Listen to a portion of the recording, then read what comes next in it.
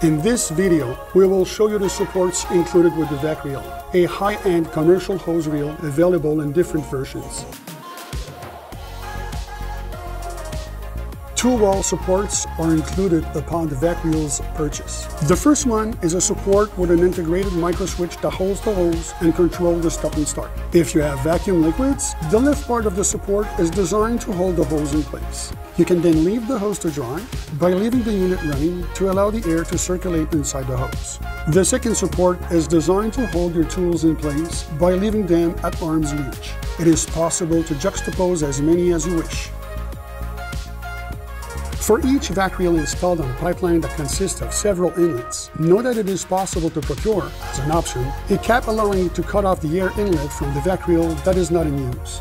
The cap will allow you to maintain an optimal suction power on other inlets.